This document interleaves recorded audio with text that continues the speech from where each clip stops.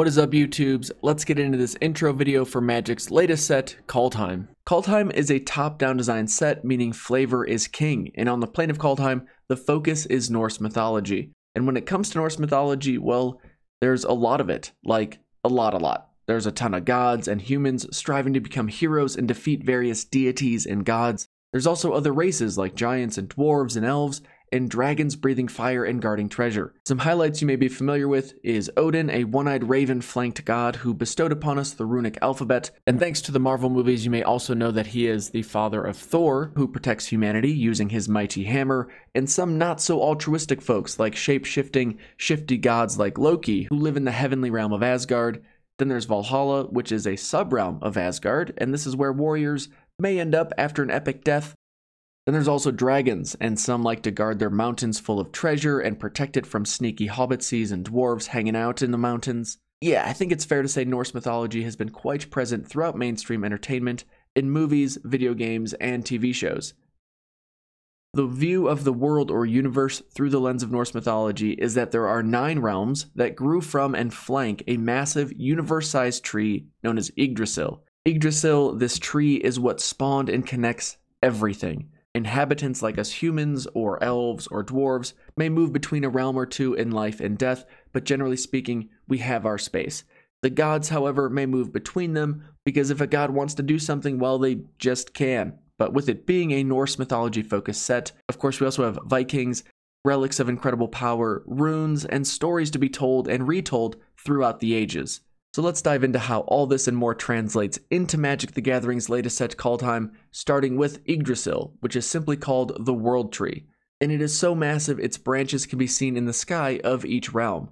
Now, we do have 9 realms in Norse mythology, however, in Kaldheim we have 10. And with there being 10, conveniently enough, these would be the 10 dual-color pairings focused on in this set. The inhabitants of each would make up our 2-color archetype, which if you're curious about these and what cards to build around or be ready for in a draft or pre-release, well then you should subscribe and watch my draft guide once the set is fully revealed, but here's the general theme for each color pair.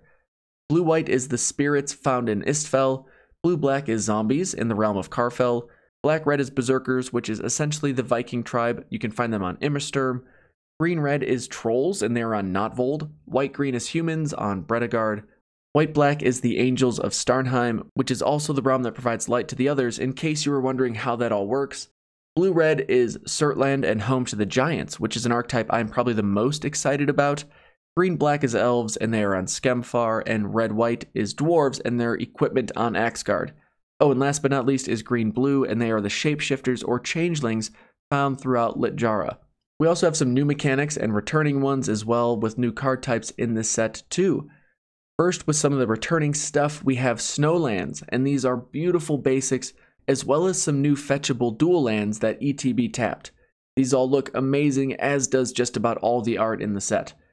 We also have Sagas returning, which the word saga is a Norse word, meaning a long story of heroic achievement, especially a medieval prose narrative in Old Norse or Icelandic, i.e. a figure straight out of a Viking saga. So this is probably the biggest flavor win achieved here in the set. And keep in mind, each archetype will have its own sagas, legendary creatures that may possibly be inspired by those sagas, or at least gods from Norse mythology, a snow dual land, and an uncommon land that requires both colors for a nice archetype-focused ability. And as mentioned, we do have Changeling returning, which makes sense, again with shapeshifting being a prominent, let's say, skill set in Norse mythology. And then we have 2 new mechanics in the set, the first being Foretell, which is like Suspend, but allows the person doing the foretelling to finish the story when they so choose. But keep in mind the card is exiled face down, meaning the joy of what is to come is only known by the caster until it is of the utmost inconvenience to their opponent. The other new mechanic is Boast, which can only be used if that creature attacked this turn, and only once each turn. It can be activated at instant speed too, meaning the creature could attack, use the Boast ability, and then be smashed to bits, which is not a flavor win, but if they can attack safely, well then that seems rather Viking-like and a solid flavor move as well. We also have vehicles back, because if there's one thing Vikings are known for, it's their longboats and runes, which, hey, what up, Bluetooth? Runes are a new kind of enchantment that go on permanence, which will usually mean creatures, vehicles, and equipment for now. They provide some bonus ability, like flying, to whatever they enchant. I think it's pretty cool, even if it is a cat-drawn carriage. I mean, Yep, this card is based on a Norse god, Freya, who traveled by a cat-drawn chariot. Now, whether or not they were lions or super-powered house cats is up for debate, but the point is, with a flavor-forward set like this, assume Wizards has put this card in the set for a reason. I'd also say if you're curious about a card, and maybe its story or background, you should Google it, because if there's one thing I think goes woefully underappreciated about sets like this in Magic, where they are flavor-forward, is that they give us an opportunity, however obscure it may be, to just learn something else about somewhere else.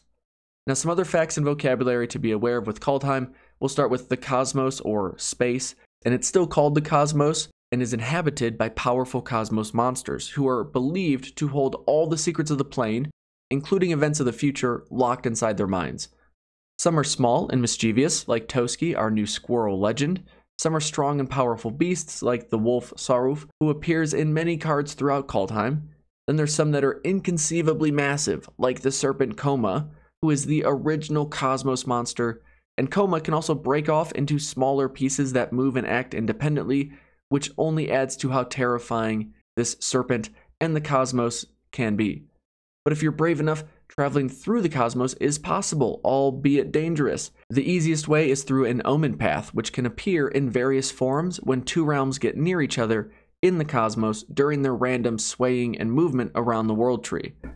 Sometimes an omen path appears as a shimmer of light that you can simply walk through.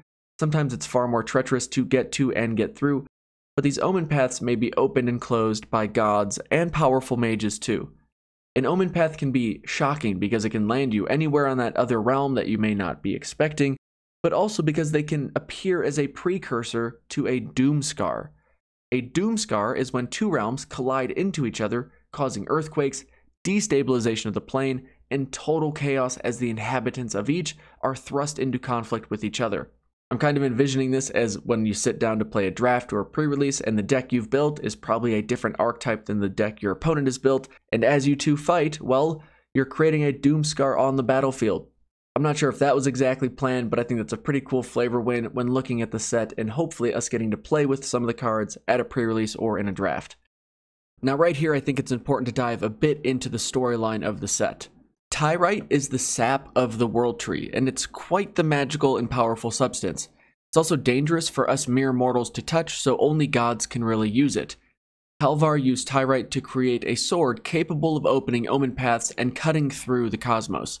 The Sword of the Realms, in the right hands, can be a weapon of good, but in the wrong or more creative hands, can be a weapon of unbound chaos. Kaya is here as a hired mercenary to hunt the Phyrexian praetor Vorinclex, who seems to be hiding out on Kaldheim rather randomly. While searching for Vorinclex, she finds Tybalt riling up some trolls and getting them ready for war, which he will start using the Sword of the Realms. He stole it from the gods, impersonating Valky, which explains his flip Planeswalker card in the set. Tybalt sends the trolls after Kaya instead, who escapes with the help of a new Planeswalker and part-time male model, Tyvar Kell.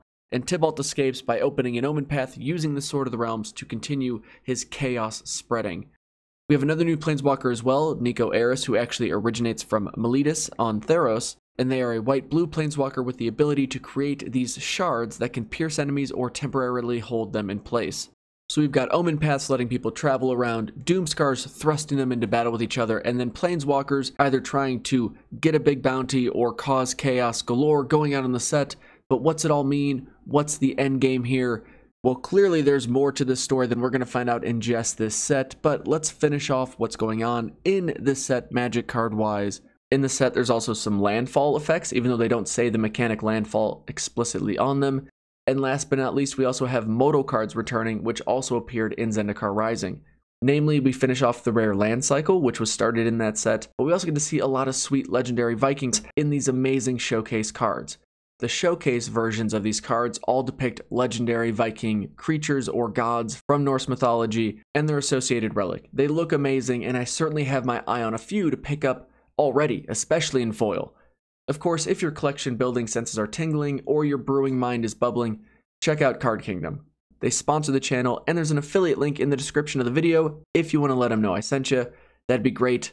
Thank you. Now to wrap up the video, whether you're a fan of Norse mythology or looking for a new commander option or trying to brew up a spicy new deck, this set has clearly had some passion put into it, and there's plenty here for anyone new or old to the game of Magic. I hope this video has helped you better understand what is happening in the set, and all in all, it helps you enjoy the set more. And you can help me by subscribing, hitting that like button, or if you really want to go above and beyond, become a patron of the channel. Thank you to those who already are and for your support of the channel, because y'all make this kind of content possible. Stay tuned for my pre-release and draft guide videos where we really dive into the cards and the archetypes in the set. I'll also be posting the ever enjoyable draft gameplay videos, and of course all other kinds of MTG content. I want to say I really appreciate you watching, thank you for being here, and we'll see you in the next video. Peace.